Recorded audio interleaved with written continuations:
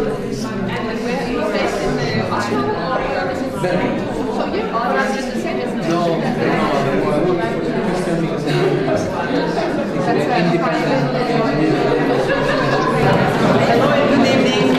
name is and it is my pleasure to welcome you all here tonight in the name of the Anthropology of Humanitarianism Network of the European Association of Social Anthropologists and in the name of our partner, co-organizer, Center for Global Migration Studies here in Goettingen. It is my pleasure and honor to introduce our keynote speaker, Elizabeth Dunn. Elizabeth Dunn is an anthropologist and a professor of geography and international studies at Indiana University in Bloomington. And her work explores how large bureaucratic systems affect people's lives after wars or after profound social and political transformations. She has conducted ethnographic fieldwork in Poland, Georgia, Kyrgyzstan, and in Germany, focusing on the privatization of factories, on food, agriculture, and eating habits, and on humanitarianism. Her first ethnographic monograph, Privatizing Poland, Baby Food, Big Business, and the Remaking of Labor, is a seminal exploration of post-socialist transformation. It was published by Cornell University Press in 2004 and is still being sold both in the original and in translation. And Dunn's current research focuses on forced migration. For more than a decade, she has worked with refugees and internally displaced people, and the result of this research was published last year in her second ethnographic monograph, No Path Home, Humanitarian Camps and the Grief of Displacement, which was published by the Cornell University Press. And in this book, she looks critically at the refugee camp as a space of both bureaucratic regulation and existential crisis. She shows that displaced people become stuck in camps not only because of war, but because of the logic of humanitarianism very often, which traps people in states of uncertainty, extreme pressure, and eventual abandonment. No Path Home is based on more than 16 months of ethnographic fieldwork in the Republic of Georgia, where Professor Dunn lived and worked in a camp for victims of ethnic cleansing. And her scholarly work has been published in various journals, including Anthropology, Cultural Anthropology, American Ethnology, Slavic Review, among others. And additionally, Professor Dunn writes not just for anthropologists and geographers, or for the academic audience, but also for wide circulation media, including Slate, Boston Review, Science Magazine, and so forth. The title of her tonight's keynote talk is Humanitarianism and the Manhunt, Migration and Predatory Sovereignty, and I want to ask you to welcome her here tonight.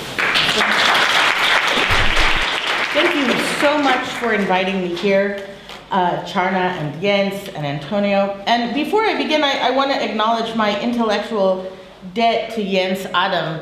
And many of the key ideas of this paper were worked out over beer and sushi in Berlin this summer. So for beer, sushi, and great intellectual companionship, I want to thank you. I also, well, I think I'll contextualize this just before I begin, which is to say that in the last 3.5 years, the activist side of my work has taken so much more precedence over the academic side of my work. And as part of what I do, I'm on the board of directors of a local resettlement agency, Exodus Refugee Immigration.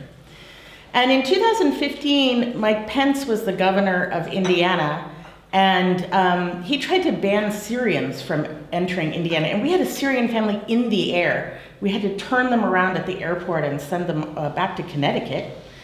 So along with the American Civil Liberties Union, we sued Mike Pence and we won. And thank you. This is suing Mike Pence is the seminal achievement of my life. And we hated him before you did. And then they appealed and we won on appeal. And then he became the vice president and all was lost. So I left on Tuesday, and Monday night before the Tuesday when I left to come to Europe, we were summoned for an emergency board meeting and asked if we wished to sue Donald Trump. Hell yeah. This is over a regulation he's proposing that would let states or municipalities ban refugees from their jurisdictions. So I knew this was coming. I helped lead the vote, and we will indeed be suing him, which I'm pretty excited about. And So this paper was really built around the fact that I've been thinking so much about Trump's immigration policy. So this is a paper very much based on my trying to think through the logic of Trump's immigration policy, which is Stephen Miller's deportation policy. I'm going to make T-shirts that say "Deport Stephen Miller," and so you'll hear in this me trying to think that through. On the 1st of May, 2019, Donald Trump asked the U.S. Congress to authorize $4.5 billion in spending to address what he called a humanitarian crisis on the U.S.-Mexico border. There was indeed a crisis on the border. Thousands of people from Central America fleeing violence had come to seek asylum in the United States. Men, women, and even very young children were sleeping outdoors at ports of entry, most without food or money, and many in need of medical care. But the humanitarian aid that the Trump administration was requesting funding for was not the cots, pots, and tents of traditional humanitarian aid. Rather, more than $1.1 billion of that aid was money that would permit Immigration and Customs Enforcement, or ICE, to arrest undocumented migrants and to incarcerate them in overcrowded, cold, and dirty facilities run by the Department of Health and Human Services. Another significant proportion of the $3.3 billion of aid would be spent to detain unaccompanied migrant children separated from their parents, many of whom were being kept in indoor pens or cages fenced with chain link fencing. Under the label of humanitarianism, the Trump administration was proposing an extraordinary level of violence. Indeed, Trump's new humanitarianism was taking place not only on the border, but also far from it in the interior of the US. In July, Trump announced that ICE would, quote, begin the process of removing millions of illegal aliens who have illicitly found their way into the United States. They will be removed as fast as they came in, said Trump. As the operation began and ICE field agents began raiding people's homes, administrators sent an internal memo wishing them happy hunting. Many undocumented people began leaving their homes as rarely as possible to avoid being tracked down in public space. But undocumented people kept disappearing, taken away by ICE to federal detention facilities where they might spend months before being deported to countries plagued with violence and poverty. So what does the word humanitarian mean in the context of state-sponsored violence against migrants? It might be easy to see this merely as a form of hypocrisy or deceit, an attempt to cover a politically unpalatable truth by naming it as the opposite. But in this lecture, I will argue that in the peculiar logic of the Trump administration, hunting migrants was humanitarian action. By chasing migrants down, incarcerating them, deporting them, and hunting them again when they returned, the Trump administration has created what I call predatory humanitarianism, a form of humanitarianism based less on care for the population than on hunting down perceived threats to it. The intersection of humanitarianism and the manhunt, care and predation, indicates a much wider shift into what Grégoire Chamaillou has called synergetic power, or power built on the ability to hunt down threats from within. Synergetic power, I argue, fundamentally transforms the humanitarian enterprise. It changes not only the form of care being provided, but also the people who provide the care, the people to whom care is provided, and the state itself. So although the case I'll use today is from the United States, predatory humanitarianism is not unique to the US. It's gaining traction in many other parts of the world and changing the way we think about migrants, about care, and about the fundamental relationship of citizenship and shared humanity.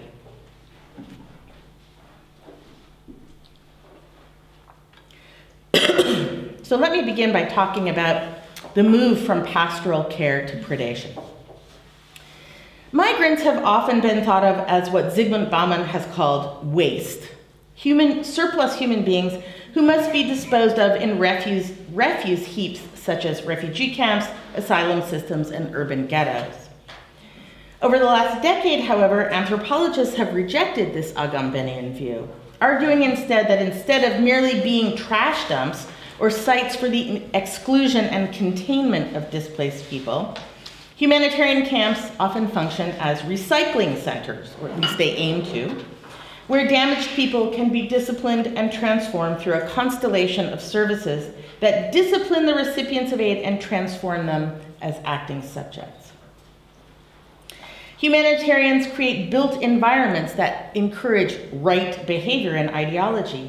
They produce rules for the conduct of everyday life, and they make institutions that provide services ranging from job placement assistance to psychotherapy. Foucauldian pastoral power is, of course, at the heart of this biopolitical project. Humanitarians care for a human population in the way a shepherd cares for a flock, controlling it and disciplining it in order to make it healthy and productive. To restore the lost sheep to the flock, as in the biblical parable of the sheep, humanitarians seek to integrate them, remaking them as newly useful workers and quasi-citizens and sending them back into the polity. But if biopolitical power is used to make some migrants live, others are left to die. Images of migrants crammed into boats on the Mediterranean Sea, of drowned children face down in the sand, and people dying in the Sonoran Desert are so well known they've become iconic.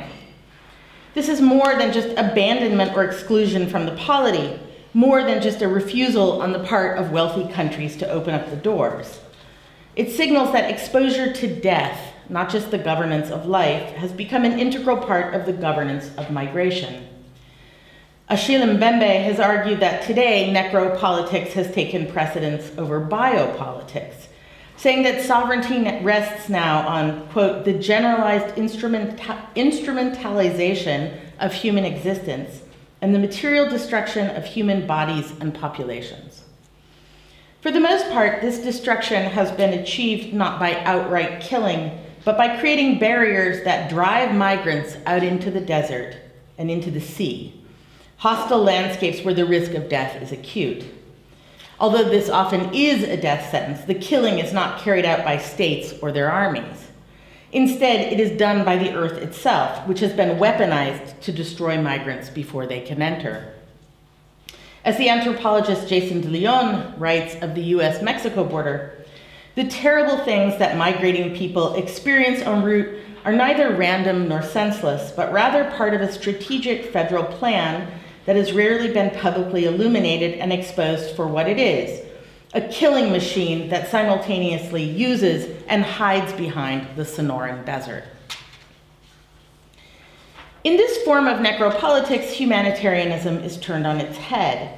When the Italian government arrests Carola Rackete, a German ship captain who rescued migrants drowning in the Mediterranean Sea, or when the US government arrests Scott Warren, an American geographer who was detained by US Customs and Border Patrol for giving food and water to migrants in the Sonoran Desert, humanitarian action has taken on new meaning. Now helping migrants is an assault on the polity, while allowing migrants to die is following the law. Anyone who interferes with the state's topography of death or who interrupts the work of the kill zones is a criminal because they're undermining the state's right to let people die, a right which is now the foundation of sovereignty. It's for this reason that the Italian Prime Minister, Matteo Salvini, called Racchete's rescue of the migrants and her insistence on docking at Lampedusa an act of war. And it's the same reason that Scott Warren was charged with harboring, which is a felony crime. Although both Rackete and Warren said they acted on principles of shared humanity, their humanitarians were, in fact, a crime of solidarity, an assault on the state's necropolitical power to expose people to the risk of death without killing them itself. Passive killing with a weaponized earth is a new and significant form of state power. But what I want to argue here, however, is that this kind of necropolitics is merely a timid halfway step, something more than just allowing people to die, but something less than killing them directly.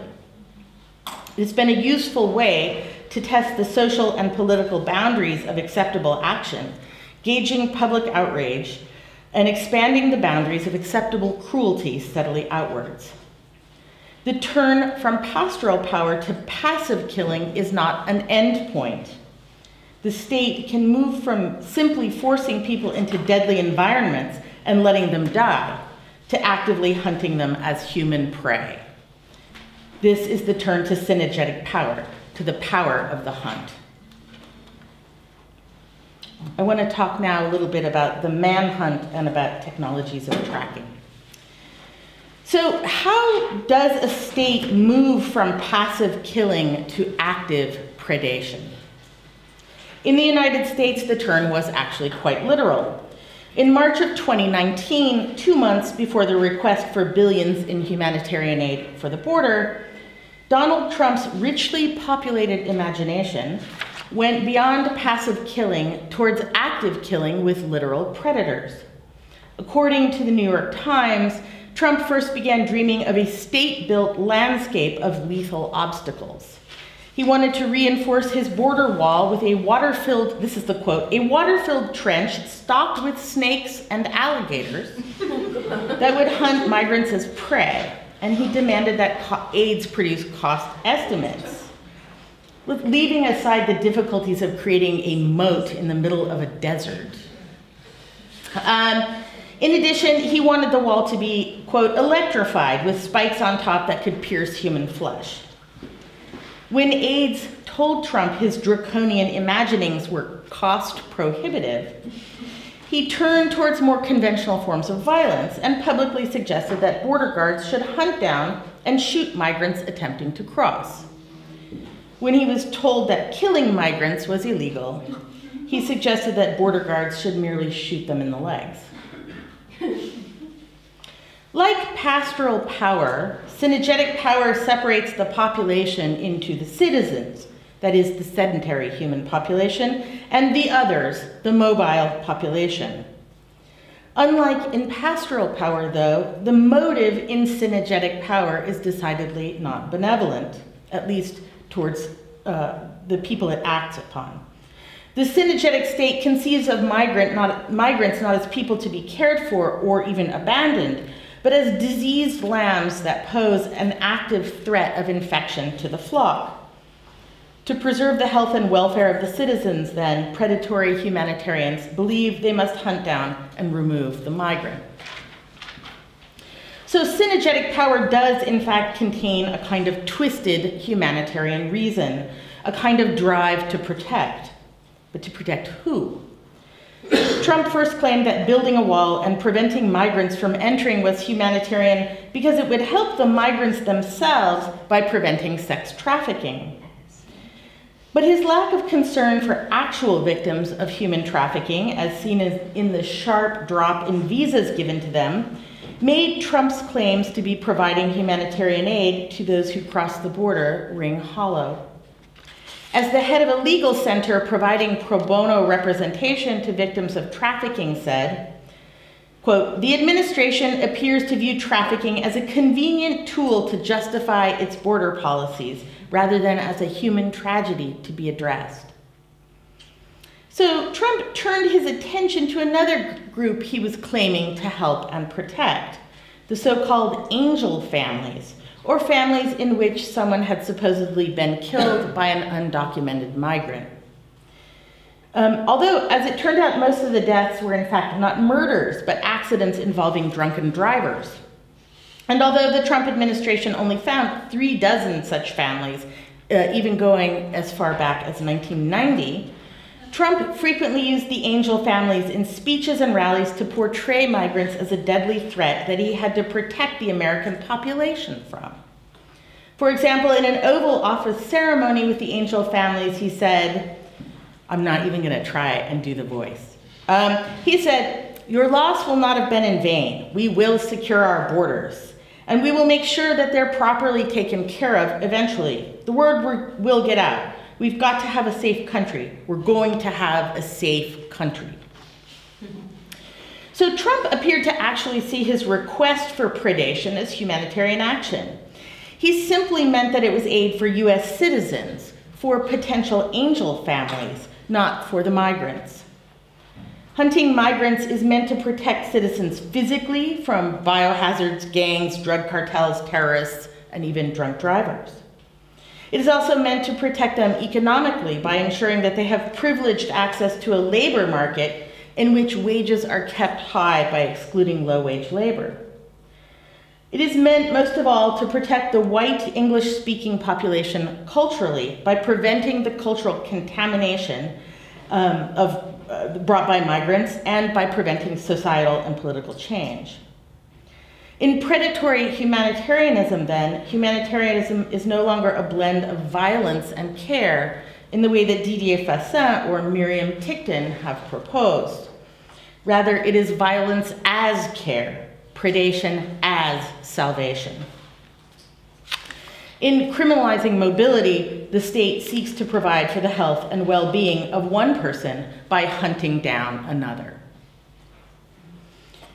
As O'Neill and Dua write, synergetic power is, quote, a politics constituted by the tracking and capturing of humans and animals, but especially humans as animals. This means that the synergetic state depends to a great extent on technologies of tracking. Like the pastoral state, the synergetic state is mobile and individualizing. That is, it uses technological means to discover information about individuals in order to improve the welfare of the entire flock. But here, technologies of tracking and instruments of knowledge production are not used to discipline and control or to aid, but to track prey. Sometimes the analogy between people and animals is quite literal, and the tracking technologies deployed for humans are quite literally the same ones used for animals. For example, when Scott Warren, the American humanitarian, was tracked by Customs and Border Patrol, agents used the same tripod-mounted spotting scopes and motion-activated cameras used to hunt deer and other animals, to watch Warren giving clothes, water, and directions to two men from Central America. But there are now tracking technologies that synergetic hunters use exclusively to hunt humans. New digital tools have made it more and more possible for both ICE and Customs and Border Patrol to know where migrants live, who lives near them, where they work, who their family members are, and where they travel. By contracting with firms that compile data from driver's license bureaus, social media, pay stubs, and other sources, ICE learns where migrants shop, what cars they drive, and who they associate with. ICE even watches undocumented people's Facebook accounts, finds out where they sell handicrafts and used clothes, and uses this information to hunt and capture them. The story in the New York Times actually was about ICE using a woman's Facebook page. She was earning some extra money by making piñatas for birthdays, and they posed as someone who wanted to buy one of the piñatas, met her in a church parking lot, and arrested her in front of her children. Other technologies promise even more detailed and individualized means of tracking. On October 22nd, 2019, while I was writing this paragraph, in fact, the Department of Justice proposed a new regulation that would let it collect DNA samples from, quote, all non-US persons who are detained under the authority of the United States. The proposed regulation claims that the DNA will be used to track down violent criminals, and it cites the case of the railway killer, an undocumented immigrant in Texas who was a serial killer. But as immigration advocates point out, DNA information is the most intimate information you can take from someone. And it can be used to identify not only a migrant, but their relatives. It can be used to know their histories and to provide information used to track them down inside the United States. The point here is that the state no longer just casts a wide net to find migrants, as it does when it conducts raids on large workplaces. There, ICE hauls in all sorts of people and then sorts them out and lets some go while detaining others. Here, instead, the hunters are taking deeply personal knowledge that, under pastoral power, might be used to discipline and care for a population, and using it instead to almost surgically target individuals. In this, it participates in a much larger new logic of securitization, which relies less on mass violence, for example, bombs that wipe out an entire city, causing huge amounts of so-called collateral damage, and instead uses incredibly fine-grained forms of knowledge based on iris patterns, fingerprints, heat signatures, DNA, satellite spying, and intimate knowledge of daily routines to hunt individually named enemies. I'm thinking here of Abu Bakr al-Baghdadi or Osama bin Laden. These people are then killed with extremely precise weapons, such as drones, which kill individually rather than indiscriminately. We are in the age of precision warfare, one in which there is little distinction between migrants and enemies, and the same array of technologies is being used to track and destroy them both. Okay, I want to talk now about predatory humanitarianism's new subject. Predatory humanitarianism is not just an ideology or a set of practices. It is a relational field, one in which new agentive capacities are generated not only for the state, but for other people who enter into the relationship between the state and its migrant prey, often unofficially and quite literally through gaps in the fence. Like traditional humanitarianism, which spawned all sorts of non-state roles and institutions, from international NGOs to medical missionaries to self-appointed humanitarian aid workers, predatory humanitarianism also opens up room for non-state organizations and non-state actors. Take, for example, the rise of non-state hunters on the border. Along the US-Mexico border, Customs and Border Patrol and ICE are not the only predators. There are also vigilante groups engaging in a heavily armed game of cat and mouse with the migrants. An article in Newsweek shows the Texas border volunteers, a non-state group hunting migrants with dogs. And they, in fact, posted a video of themselves doing this. In another video, this one put out by Fox News, militia groups like the Arizona Border Recon and the United Constitutional Patriots go out on patrol in the deserts of Arizona and New Mexico, searching for footprints and setting up animal tracking cameras to catch migrants on the trail. These men are dressed in military camouflage and they carry semi-automatic weapons, such as the AR-15 rifle, the gun most often used in mass shootings in the United States. Like Customs and Border Patrol or ICE, the vigilantes claim to be there to provide humanitarian aid, both to migrants dying of thirst in the desert and to the American population, which they see themselves defending. And indeed, when they find migrants in the desert, they very often offer them water and food and clothing, right before they force them down at gunpoint and call CBP to come pick them up. It might be tempting to think of these militias as rednecks playing army in their spare time, and indeed some of them are. They're retired plumbers and airline captains and engineers who come on their vacations to hunt. But the field of precision violence that has been created by predatory humanitarianism means that many of the militia members have the training to go with the uniforms and the weapons. They are discharged veterans who have fought in Iraq or Afghanistan and who bring military routines and tactics to the chase. The vigilante hunters see themselves as patriots acting in the name of the nation state, a welcome volunteer addition to CBP and ICE, who they say are stretched thin by the number of border crossers and a lack of funding. The state, however, has a much more ambiguous relationship with the volunteer hunters. On the one hand, the Department of Homeland Security, the parent organization of both CBP and ICE, issued an official statement saying that it, quote, does not endorse or support private groups or organizations taking border security matters into their own hands. On the other hand, though, CBP arrives when the hunters summon them to pick up the migrants they've captured.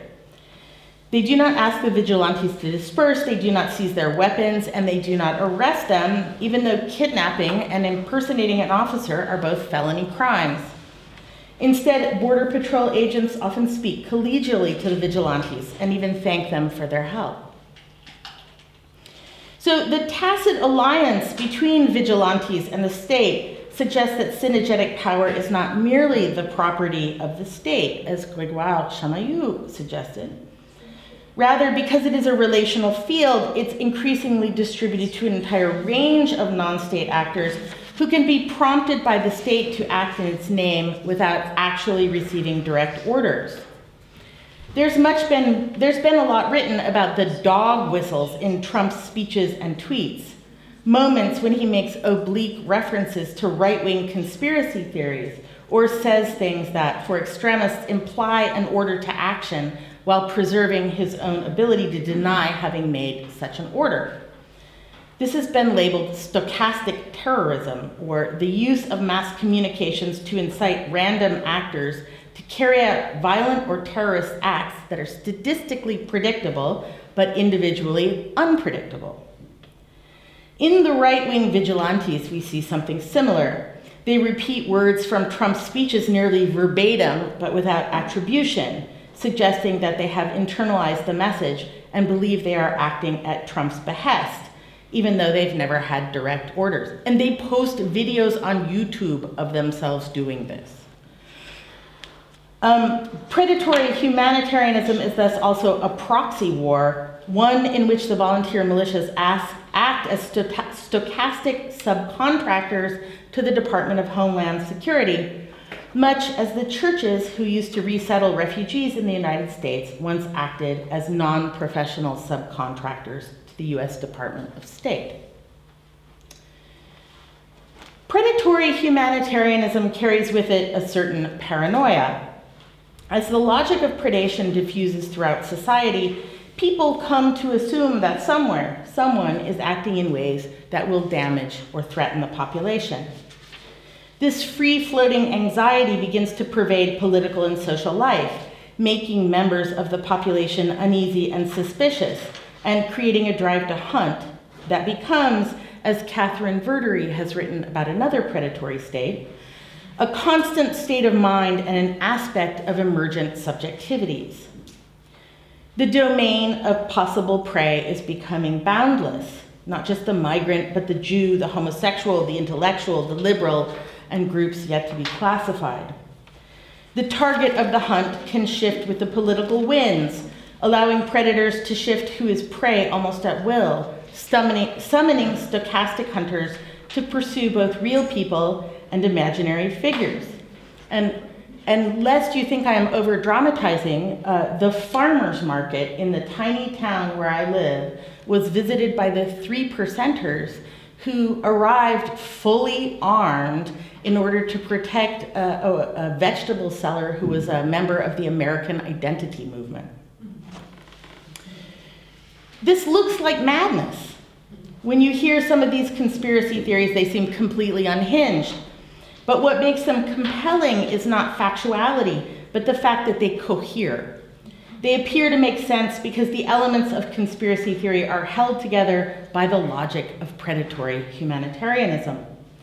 The idea that there is a hidden enemy inside, one that must be tracked, hunted, and captured in order to save the weakest among us, is a persuasive frame, one that can knit together seemingly unrelated, disordered, or chaotic bits of information into a story that produces not just order, but a surplus of order, one that continues to make sense even as the target changes and the narrative about the danger it poses takes on elements of fantasy. It would be a vast overstatement to say that predatory humanitarianism is replacing pastoral humanitarianism. After all, the logic of care continues to operate, not only in the private and NGO sectors, but also in the work of state agencies. But it is fair to say that predatory humanitarianism is diffusing. Its agents, its targets, and its methods are proliferating, entering into more countries, more state agencies, and more social groups, as it becomes normalized, once again, as a mode of governance. We see it infiltrating new spaces and new terrains, such as the Bulgarian-Serbian border, where a civilian named Dinko Valev chases Syrian asylum seekers on horseback or on a four-wheeler, with state-owned military vehicles close behind him to arrest any migrants he captures. He describes what he does not as immigration enforcement, but as sport. In Hungary, the mayor of Asotalam, a village of 5,000 people on the Serbo-Hungarian border, has organized local villagers into a civilian militia that hunts migrants in vehicles, on motorcycles, and also on horseback. The militia forces captured migrants to pose on their knees with their hands behind their heads, and then takes pictures of them to be posted as trophies on Facebook. We also see predatory humanitarianism entering more domains of social life. In Kevin O'Neill's brilliant new book, Hunted, by the way, it's brilliant, you should read it. In Hunted, he describes Pentecostal pastors in Guatemala City who hunt down and capture drug addicts in order to imprison them in makeshift rehabilitation facilities at their family's behest. This extrajudicial imprisonment is effectively sanctioned by the weakened Guatemalan state. At the moment, the goal of predatory humanitarianism is capture. The state and its stochastic agents merely capture prey in order to isolate and eject it from the general population. But there is always the potential, once synergetic power becomes a norm of governance, that the goal of the hunt will no longer be capture, but extermination. As it stands now, extermination is even now done remotely, by deporting people back into life-threatening conditions and allowing other states or non-state actors to do the killing for the hunter. Like the manufacture of washing machines or the growing of grapes, the dirty work has been outsourced. But that does not always have to be the case, and the move from passive to active killing is too easily made.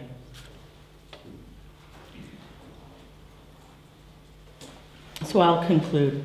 The goal of synergetic power in the end is not actually about protecting the flock from migrants or from anything else. Instead, it is about building and consolidating right-wing movements. I interviewed an official in the Trump administration's Department of Justice, and I got a very candid interview because this official is actually my brother. You can imagine what Christmas is like at our house. And he told me, very frankly, actually, it was really interesting. He said, Trump doesn't care about immigration, but he knows that old people hate immigration. They won't say it out loud because they know younger people don't want to hear it and will call them racists.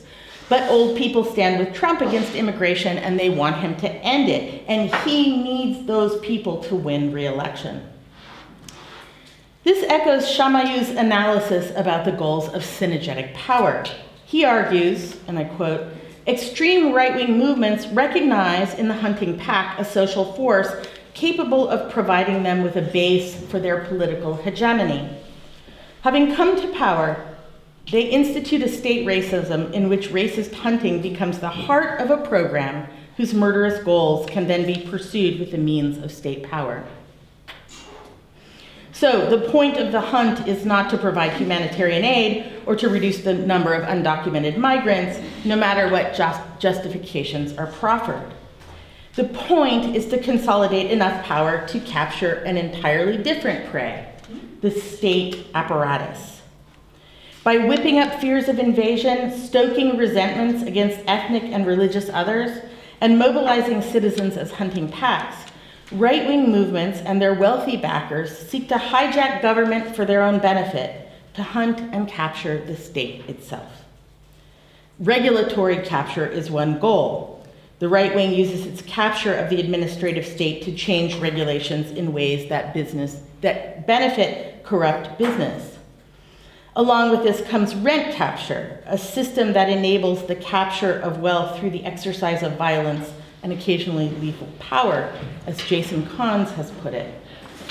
In this sense, predatory humanitarianism is not just aimed at expelling migrants or protecting the populace, but also at enacting a certain kind of violence on the very flock it claims to protect. Predatory humanitarianism is thus bound up in a much wider and more complex political and economic system, one in which the fundamental questions of politics are about who has the right to prey on whom and to what ends. The Trump administration has announced that its right to predation is absolute, arguing, this is verbatim, by the way, that even if the president himself committed murder, he would be immune from prosecution. The question now, then, is what means are available to block predation and to end the cycle of capture, release, and recapture. Thank you.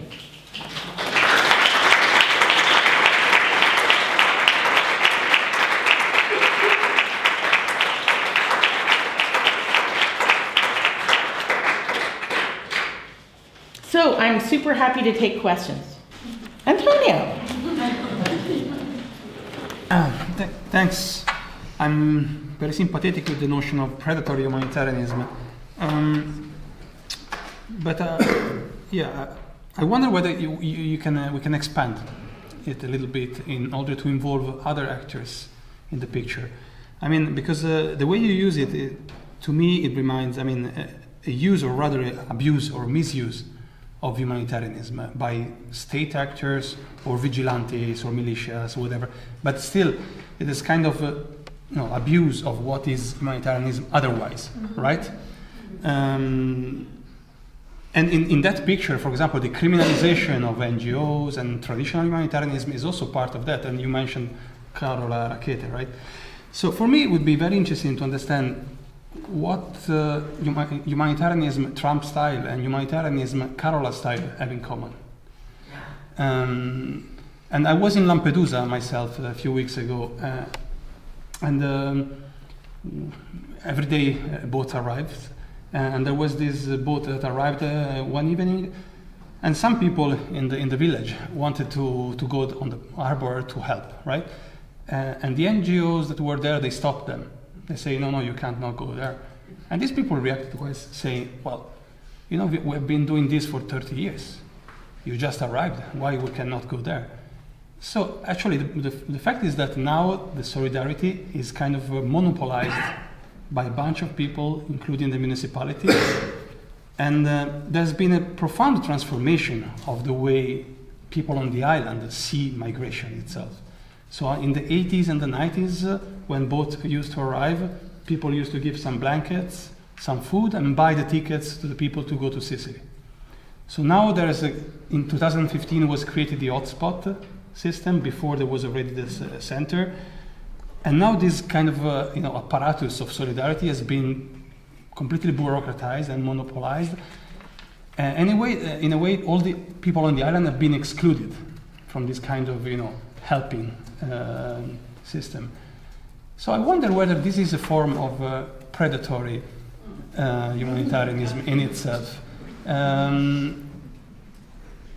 It's very common that after 2001, the Taliban regime collapsed, and you found immediately in a few months you have 100 NGOs there because there is funding. Because so one person from emergency, an Italian NGO, compared rent in Kabul in 2001 as those in Manhattan. So to rent an apartment in Kabul in 2001 was like $10,000 per month because of the NGOs and so on. So there's this attitude in traditional humanitarianism, to act as predators in a way, in terms of funding and moving where there are praise that there can be donors in that sense. So it would be interesting. I would challenge you to kind of take together in the picture these different modalities of being a predator, which is not a kind of a humanitarianism as a drift or a transformation, but is something that is intrinsic in humanitarian action historically. Well, first of all, that's a whole nother paper, which we should write together. But I think you're very right that there has always been an aspect of predation to humanitarianism. And that's part of the whole argument about the blending of violence and care, right? That much of what happens in the name of caring people is also hunting them down and incarcerating them, right? Capturing them into the camp system, for example. And so I think in a way that shores up my argument, which is that my sense is that when officials in the Trump administration say that their aim in shoving migrants back from the border or doing child separation is in fact humanitarian because it will discourage other people from risking their lives to come. I don't think they're lying. I think they actually believe that. It's a foregrounding of that violence and capture in a way that traditional humanitarians seek to suppress or to cover over with sugar and rainbows. But I think it says exactly what you're saying, that these are participants in a similar system. And I actually do not take the discourse of Trump administration officials as speaking in bad faith. I think they are saying what they actually think.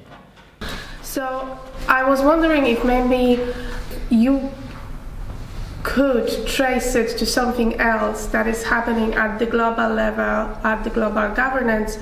My thinking would be maybe about Mark Duffel's work on the securitization of humanitarianism and global governance, how we use security to allow ourselves to expand intervention. Now in the name of security, everything is allowed. We can go and interfere into sovereign countries' business.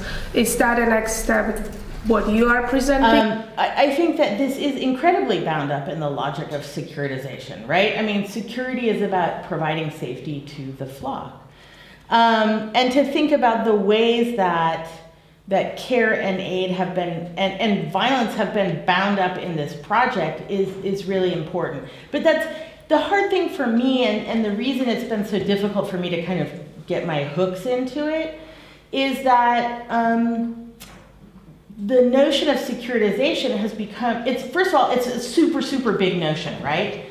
And on the other hand, it's a notion that is mainly, in many ways, indexical rather than analytical. So it points, right? There it is, there it is, there it is, there it is. But securitization itself doesn't necessarily give you a lot of analytic tools to dig into what's happening. So I think part of what I need to do going forward is to start thinking that through and looking for sort of mid-level concepts to do that thinking with. One thing I had thought about doing is, I'm a great fan of doing the ethnography of trade shows. And because you can tell a lot about capitalism at a trade fair. And so I've done meatpacking trade fairs and book trade fairs. So I was reading that there are now trade fairs for securitization against migrants, where they're selling like technologies of tracking, and you can start to talk to them about their other markets. Like, well, okay, if your market is Customs and Border Patrol, is it also the Department of Defense? And who in the Department of Defense, and to what ends? What are the ways that your technology is used with other technology, like drones?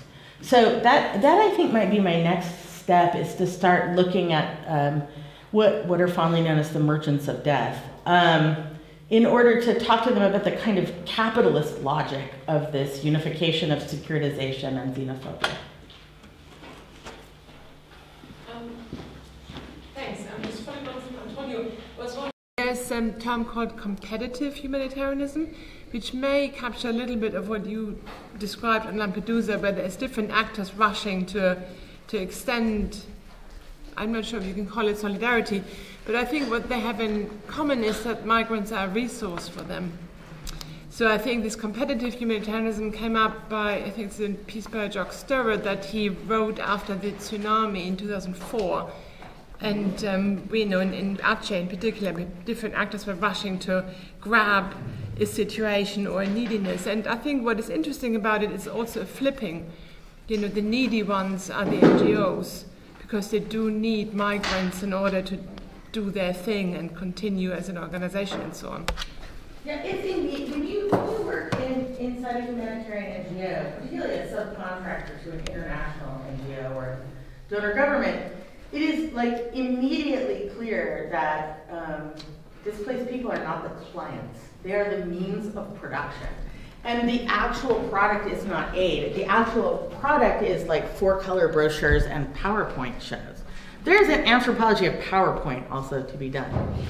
A PowerPoint as a tool of governance and epistemology. But so that's the product. And in that sense, migrants become, yeah, as you're saying, an important resource for contractors. And one of the things that has been happening in the United States, because the detention archipelago is getting ever bigger, is that even the contractors, well, Homeland Security ran out of capacity a year ago. So they got a lot of contractors to build new facilities, which they're building in like old abandoned shopping malls, which also says something about capitalism, right? That they're housing these separated children in what used to be, Kmart or Target. And now the contractors themselves are running out of capacity.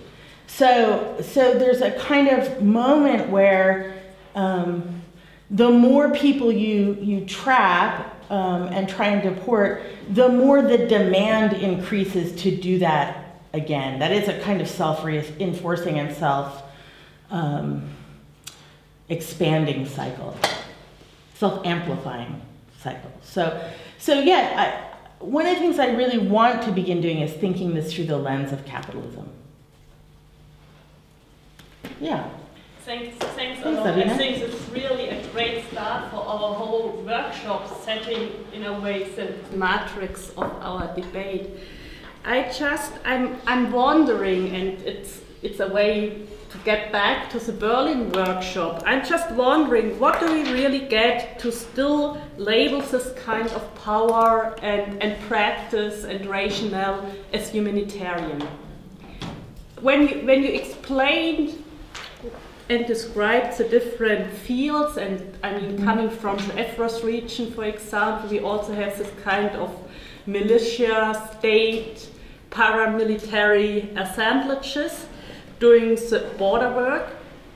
But when I listened to your talk, I was always reminded on the Foucault's description of racism. Mm-hmm.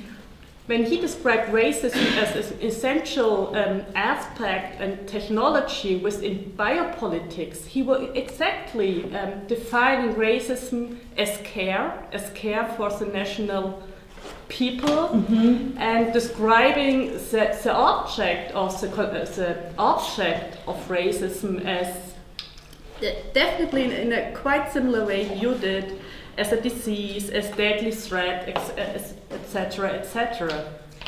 And just my colleague was saying that is fascism. Yeah. So we have already some labels for this kind of power. You do, although they're words that you cannot say in the United States and be taken seriously, right? Mm-hmm. I mean, because the words fascism and Nazi have taken on a kind of comedic resonance in the United States with like the Seinfeld soup Nazi. So yeah, it is a form of fascism, and I think there have been a lot of analyses that talk about it as fascism. I had a really interesting experience about a year ago, which is that I led a group of 6 undergraduates to read the whole thing of the origins of totalitarianism. They scared the living hell out of themselves, by the way. I mean, they were just like melting down by the end of it. But it was, because when you started to read, I mean, now people like only read chapter 9 on the rights of the refugee, but when you read the whole arc of this argument, it becomes terrifying because you can see the other parts of it coming alive again in contemporary political discourse. And the chapter that ended up terrifying us all was not the chapter on the rights of the refugee, but the chapter on race thinking. And the ways in which the sort of embodiment of otherness happens. So I don't think I would claim this is new in any way. It is a revival of the same logics that brought us, both Hitler and Stalin, as well as many other kinds of movements like that. But it's newish in that it's appearing in this context in a way that I think is incredibly difficult for Americans in particular to assimilate. And so when you stand up and call it fascism, that argument has no traction. So for me to call it predatory humanitarianism, that this has an aspect of care for the population in it, that the sense that Trump voters have that he is looking out for them is not false. I think that's a kind of way at getting at that argument that doesn't raise as many hackles as fast. Yeah. Well, thanks a lot for your talk, and it's terrifying how some of the tendencies are recognizable in the context of Europe as well. But I want to ask you, first of all, empirically, is there any kind of counter movement from within citizens towards these vigilante groups? And if so, how would you conceptualize this? And would you relate this to a different form of humanitarianism, as perhaps civil disobedience, or a humanitarianism that is in some way, would you conceive it as a part of humanitarianism, but on the other side of the spectrum, in terms of, how it uses power, where it is in terms of siding with migrants or against migrants, for instance? Okay, so first is this idea that there are these kind of backlash movements. So if you have stochastic terrorism, you can also have stochastic humanitarianism, where people feel summoned out to give and to care. And it was really interesting the way that has a political effect. And the thing I was thinking about was when Trump launched Operation Epic, Big Mouth tweeted it out 4 days before it was slated to begin. We are saved from his evil only by his incompetence. And so he tweets it out, and this gives everybody a head start. And so the first thing that happened was that these immigrant groups were creating not brochures, not websites, they're creating memes, right? Pictures that can be circulated fast through social media, which are giving migrants really interesting information that they can use to defend themselves. So the notion, the key notion here was the difference between an ICE warrant and a judicial warrant. And an ICE warrant is an administrative warrant. It does not authorize them to enter your house without permission. So they're coming up to people's windows and they're showing their warrant and trying to get them to open the door. But because this meme ripped through that community so fast, people knew not to open the door. And in fact, this is the end of the story that I really love. Trump promised millions of arrests and deportations. The actual number was 35. Precisely because there was that kind of immediate pushback, and people being called also kind of virally to help each other. So there was a really moving video of ICE trying to arrest a man and his son. They were in their van, so they're not in the protected domain of the house. And the neighbors come out and physically encircle the van and stay there for something like 9 hours until ICE gives up and leaves. The other idea I've been kind of tossing around a lot, primarily because the agency where I volunteer is itself, it's in the middle of a lot of transformation, right? We were like a purely humanitarian organization. We got paid by the Department of State, $3,000 measly to take people arriving from the Congo and put them in apartments and find them jobs and leave them after 90 days. And now we're finding that we're having to take a much more activist political role. And so with lawsuits, I'm flying to lobby Congress a lot. On my last trip to Washington, this is the best story ever. On my last trip to Washington, I got in to see every member of the Indiana delegation except my second big nemesis, Greg Pence, who is the brother of Mike Pence and who has taken his congressional seat. And Greg Pence would not see me, probably because he knew I sued his brother. So I'm getting onto the plane, and we're in the shuttle going out to the plane, and I strike up a conversation with the guy next to me, because, we're Americans, and I'm like, hey, what brings you to Washington? And he goes, oh, I'm a congressman. And I'm like, you're Greg Pence. And I watch him get on the plane, and he has the window seat, and I have the aisle. And you are my prisoner. And so I got to have this long conversation with Greg Pence. He got an earful. So now, instead of doing the work which I thought I was going to do there, which was like getting blankets and mattresses and getting the kids enrolled in school, I'm doing all this kind of highly politicized lobbying work, and I am the person on the board of directors. Are you surprised? I'm the person on the board of directors who does this. So I've been trying to think away from humanitarianism or the constraints of humanitarianism as it's traditionally defined, because it's so limiting to us. And one of the concepts that has been really prevalent in the States in the middle of this migration debate is the idea of sanctuary cities, sanctuary churches. And it's such a loaded term, right? I mean, it shares so many of the characteristics of humanitarianism itself. It's depoliticizing. It moves the focus away from the denial of someone's legitimate legal rights towards compassion, the gift. It centers the giver rather than the receiver. I mean, I've watched especially Unitarian churches using this concept, and they almost never actually get migrants, but they feel super good about themselves, right? It's a kind of balm for white guilt. And I have super little patience for this. So how do you think about it differently? So I started thinking about, as I'm watching these militia videos, what they're talking about as their legal ground for doing this is the citizen's arrest. So I thought, well, if they can take on the role of the state, why can't we take on the role of the state?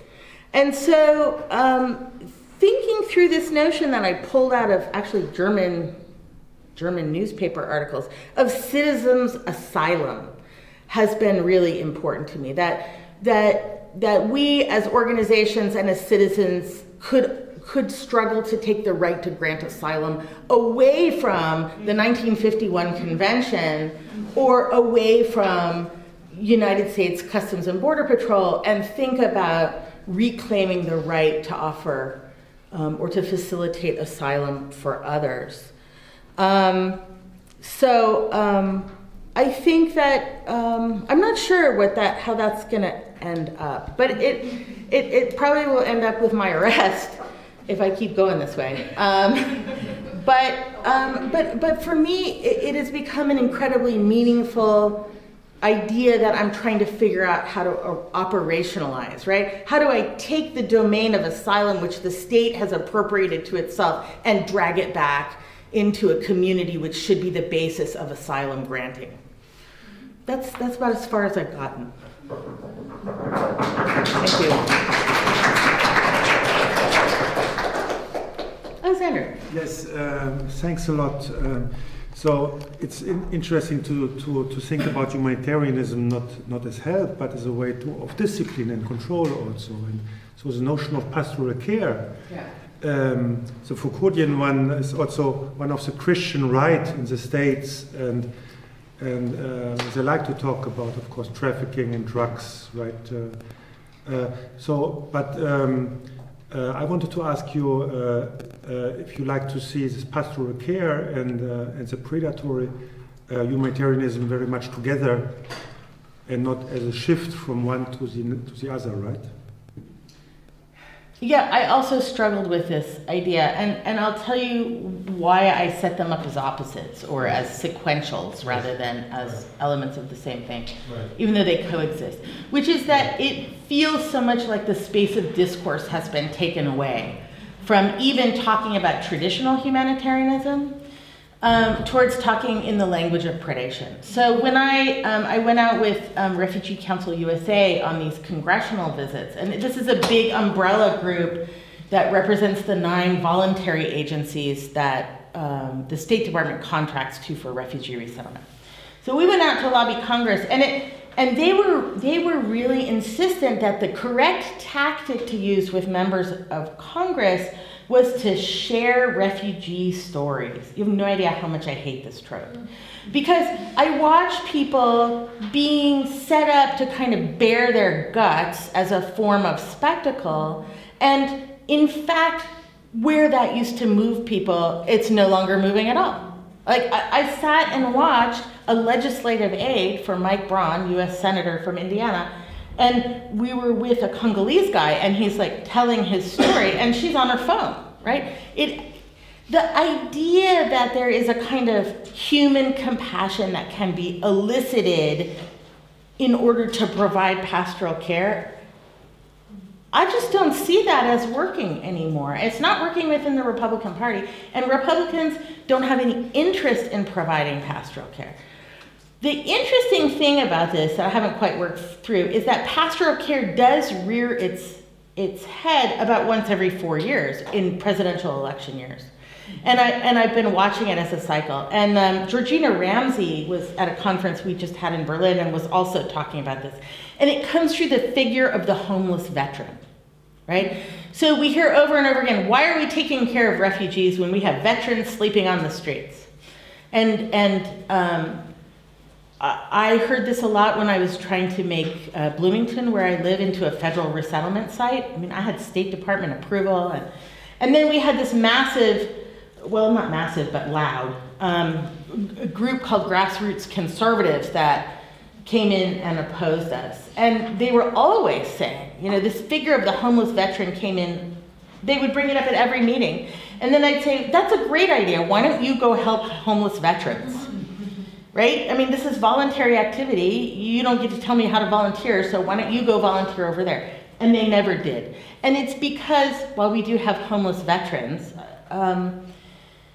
and it's interesting to talk about the kind of intersection of the forces that produce both homeless veterans and refugees, as Georgina was saying. The figure of the homeless veteran is more important than the actual homeless veteran who disappears out of sight again after the election. So that's the only incidence where I really hear the Republican Party talking about pastoral care. So it doesn't, I mean, they might be analytically of a piece, but they're not existing in the same political space. I would like to ask you, in which sense can your ethnography be considered as a political action? If it could be at all. Well, you have just hit the central question of my entire existence. Thanks. Yeah, well, to what, this is a question for everybody in this room, right? To what extent is political ethnography, is academic writing a form of political action? And for a long time, when I was a graduate student, I would have told you, like, to the barricades, I'm gonna write about this in American Ethnologists, and that's gonna change everything and bring down capitalism. And that didn't happen. I tried. And then I went through a long period of despair where I figured that academic writing was sort of an intellectual game to talk to other intellectuals, but it had no effect in the world, particularly in the United States where everything's locked behind a paywall. And since 2015, I have been really involved in public writing. I finally made full professor. There's a political economy to this. I finally made full professor, which means they cannot promote me and they cannot fire me. So I'm free, and I can write whatever I want. And I find myself surprisingly wanting to write a lot, but wanting to write where people will read it. And so I've started doing this kind of public outreach work, op-eds and magazine articles, and I do a lot of podcasts and radio interviews that actually circulate pretty widely. I guess my claim to fame in Indiana right now is that I was interviewed by the Indianapolis Star, and I called Mike Pence a disgusting bigot. And it was printed in the paper, of course, and I got all these great emails like, "I'd like to thank you for that completely inappropriate comment." But I'm also doing another kind of writing which is really meaningful to me, which is ghostwriting. So one of the things I've offered up my services for is as a speechwriter for other people. So I write speeches for the executive director of Exodus. I've written speeches for the president of Church World Service, which is a voluntary agency. And I'm now being asked very often to write op-eds and magazine articles on behalf of allies for refugee resettlement who themselves are not writers. So I actually had an op-ed in the New York Times sometime last year, but it was I was the mayor of Ottumwa, Iowa. So I wrote an op-ed for him, and he read it, okayed it, and signed it, and published it under his name. And that kind of writing has become, it's a way of coming up with, of using my academic expertise and ideas to actually shape the discussion in the public sphere. So, and I really think that there are ideas, it's easier here in Germany than it is in the United States, but there are ideas that can cross the barrier between academia and activism and make a profound difference in how we think about doing activism or engaging with public policy. So I'm hoping that works out. I was working on the far right and new forms of nationalism, and the mayor of that village was a very important person in this scene. And I watched some of the videos.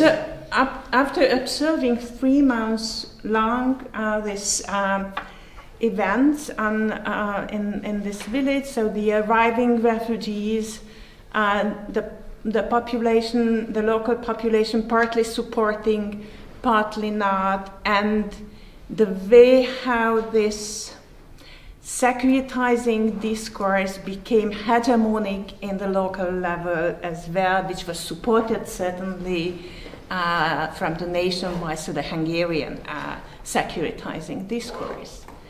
And the personal comes here, so after observing this for 3 months, I decided in the late August that I will go to the other side of the border and I will take my car and help refugees to come and to cross the border. And that was my personal story, how I ended in this new topic of helping the refugees.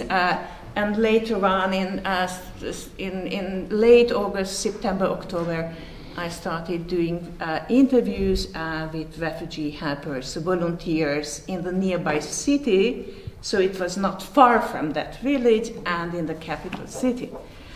And somehow, so in my mind, they were 2 separated topics. So one is the far right and securitizing discourse, and the other one is this humanitarian, solidarian, volunteers, and so on.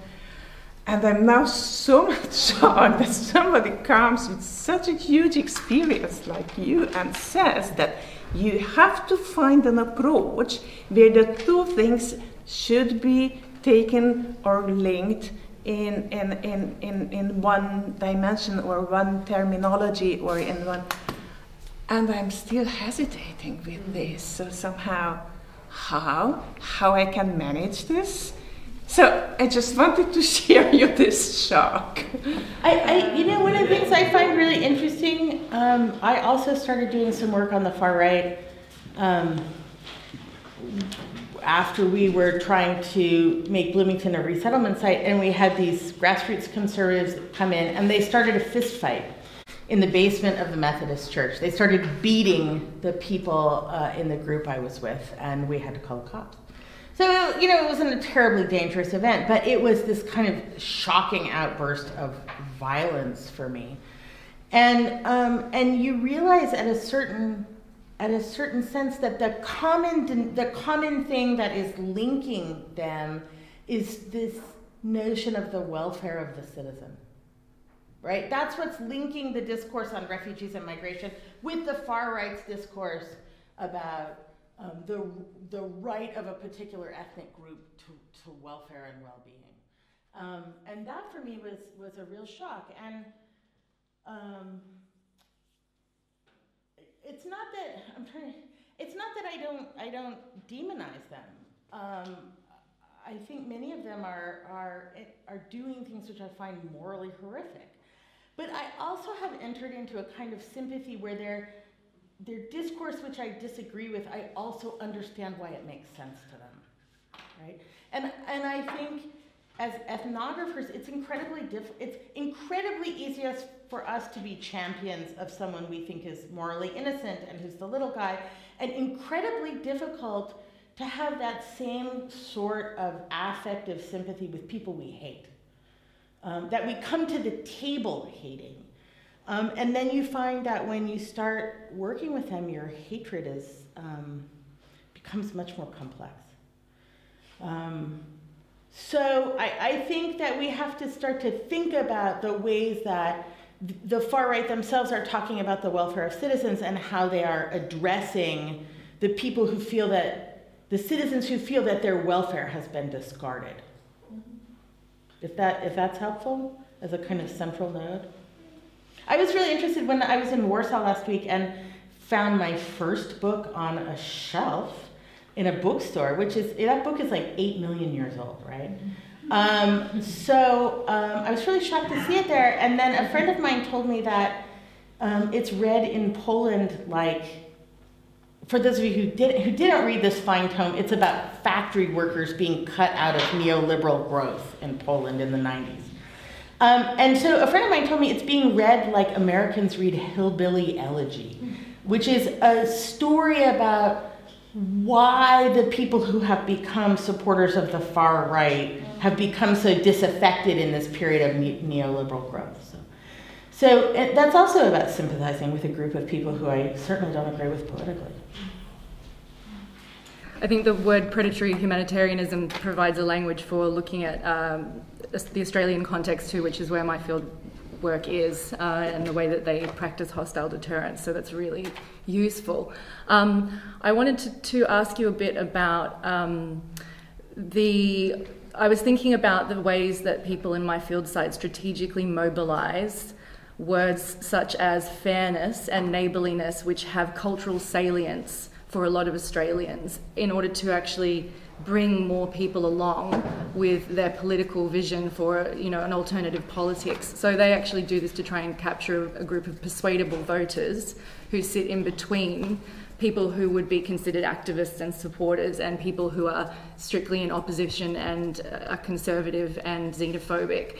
So they use this language which appeals more broadly to bring people on board in kind of almost mirroring the tactics of right-wing populism to capture a group of people and bring them on board with this alternative politics who normally wouldn't be interested. So I'm wondering if there are any kind of words like that people tap into that could be ways to counter a conservative agenda that have more broad public appeal in the US context. And I know you mentioned sanctuary and asylum and this kind of language as alternative modes, but I'm wondering if there's something that's a bit more, I guess to use China's words, vernacular in the American context. So we have tried very hard to mobilize notions of neighborliness, right?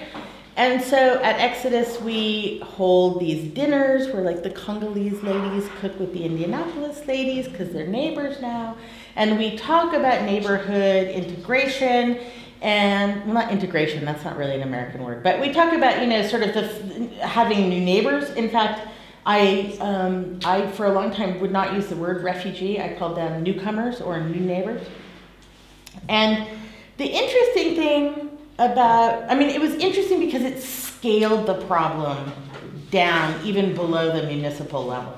And I think that, I don't know if anyone's written about this, but somebody should, is about the kind of scalar problems of humanitarianism and the way it's been shoved into the municipality. So what I found, my experience was that that was wholly unpersuasive. That that the response, you should have heard some of the responses when we called them new neighbors and talked about hospitality and neighborliness. We got questions like, I'm not making this up, like, well, when they come and enact Sharia law here in Bloomington, aren't they going to start stoning the women undergraduates here to death because they dress so skimpy? I mean, it was this kind of super radical otherness, and there was no way to pull it back towards neighborliness. So I see these efforts, and I think it's kind of in the same vernacular as telling refugee stories and hoping to elicit compassion. But I don't see them as being, at least in my experience, particularly politically efficacious.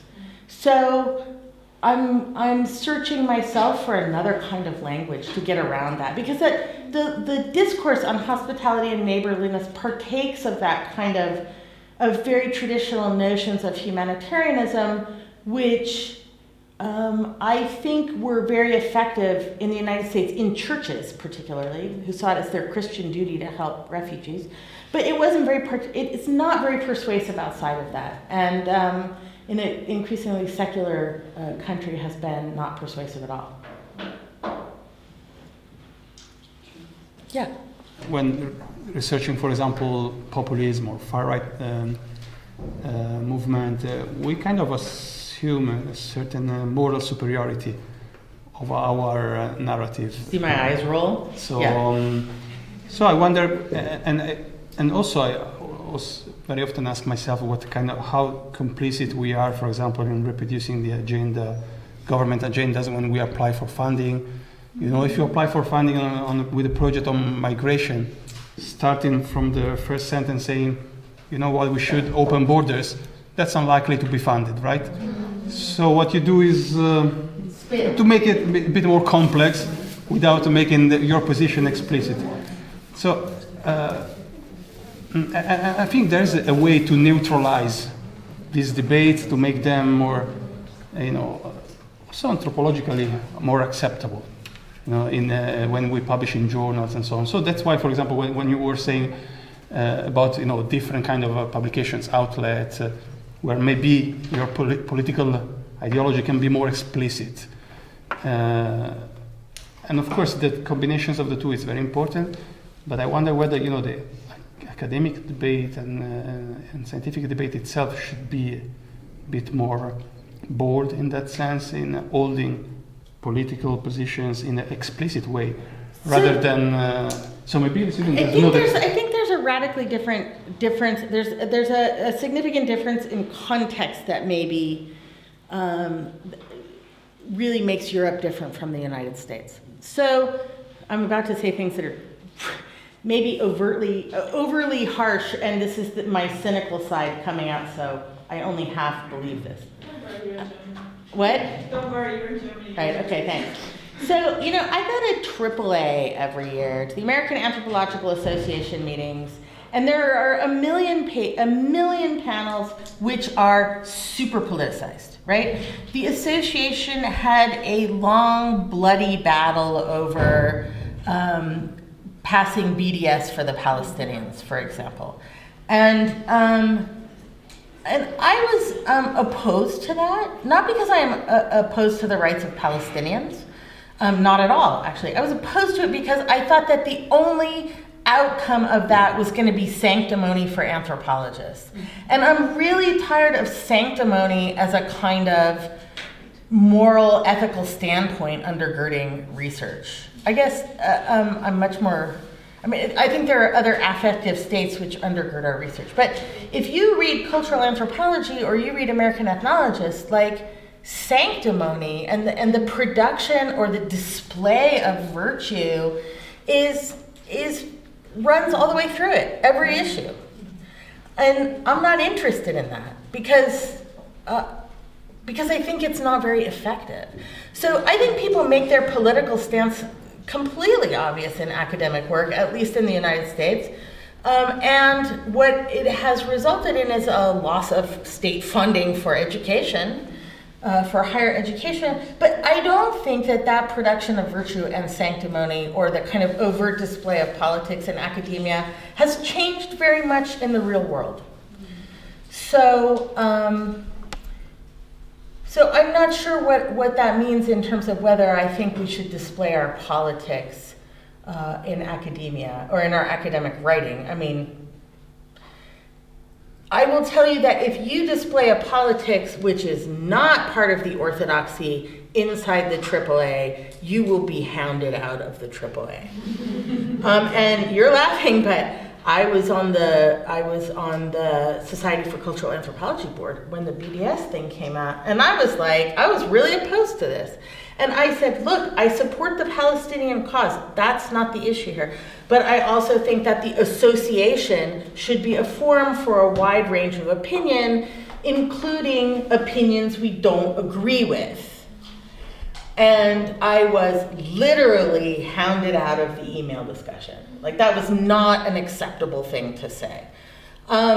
So I don't think we're suffering from a lack of politics. It's always in the comfort zone. So Yeah. it never challenges, you know. So what I mean is exactly the opposite. So it is, you know, to free ourselves from politics. I mean, yeah, in a way that you can express, you know, forms of politics that go beyond mainstream narratives in the discipline, which are always there, and they are dominant. Even EASA is the same. Here's the part where politics intersects with academia in a way that's really uncomfortable for many people, which is the notion that, in fact, we live in a world which has strong political and financial constraints. So I was giving, I've been doing some research on the new modular housing for refugees in Berlin. And these are very totalizing institutions. They're meant to provide this huge wide array of services to refugees, largely to create skilled labor to re-inject into the labor market. And I was saying that for all its faults, I thought the moves were pretty good. That in comparison to the camp I lived in comparison to many of the other sites of refugee housing I have been in, this super constraining pastoral care project was a reasonable alternative for them. And I got crucified, I mean, absolutely crucified by a German historian. This was in Tempe, Arizona. And and I kept saying, look, I understand that in a perfect world, we would do something else. But we don't live in a perfect world. This is the best thing that could be passed in the current political climate. It's the most expensive thing we could do with the most amount of money we could get out of the government. So it's not perfect, but it's better than the alternatives. It's the least worst thing. And academics, and her response was, we are academics, it is our job to critique. And yeah, I'm an academic and I want to critique, but I'm also an activist and a member of an institution, an NGO that has to work with a limited number of dollars, an increasingly limited number of dollars. And so when you say to academics, you know, your political imagination is wonderful, but now tell me how you're going to insert this into a world of strong constraints, that is a much more politically problematic statement. Thank you. Thank you very much.